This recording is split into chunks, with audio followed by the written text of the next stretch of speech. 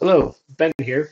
I'm a Python developer at Mira Geoscience, and I'd like to share with you today some work that's being built into the 4.5 release of Geoscience Analyst.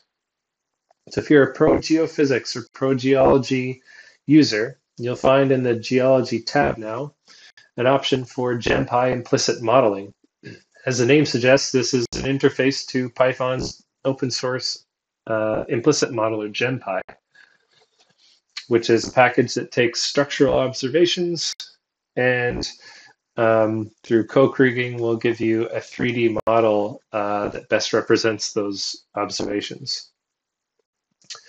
So if we open up the dialog, you'll find essentially options to select a points object and associated data that represent the structural measurements that one might make in the field, like geologic contacts and foliations, orientations, faults, and so on. I've created a small example that pulls some data out of the Flin Flon project we have here. And if we take a look at the points I've picked, I'm focusing in on the mill rock unit and the hidden formation. And then I've got a fault that cross-cuts it.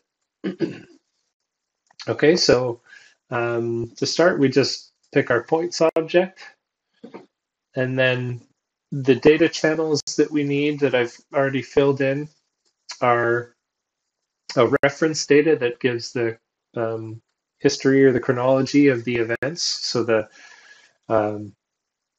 the later events are on the bottom and the newer events are on the top, fault cross-cutting everything. So belongs at the top here. Oops, so we can select that as the events. And then we also need to tell it orientations, strike and dip observations. So I've got a strike and dip group here that collects these two channels. And I've marked a handful of orientations that come from some structural surface structure measurements, as well as I put on a couple of drill hole contact points and orientations.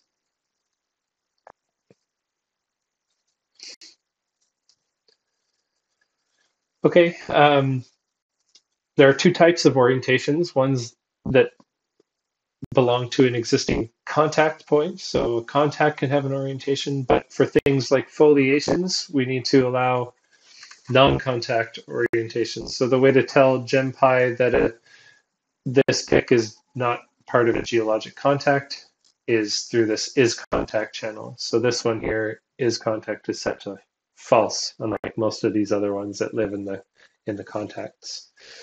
Same story with faults, right? So to distinguish between a geologic unit and a fault, which GemPy treats differently, we need to give this is fault channel.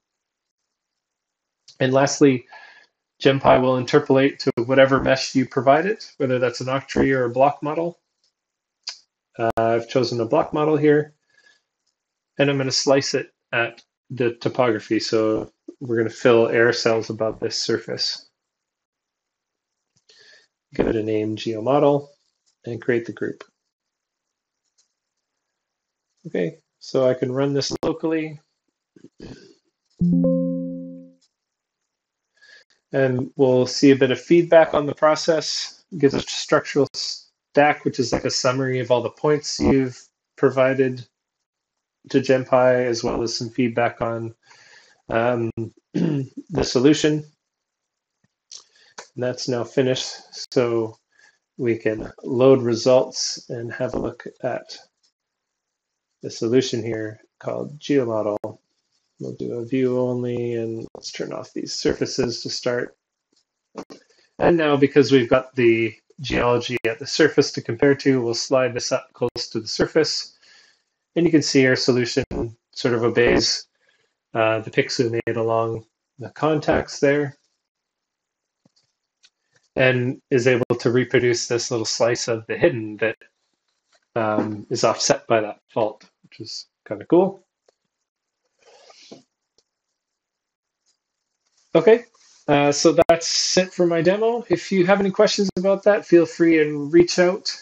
There's also online documentation if you need some help getting started. That's a nice resource.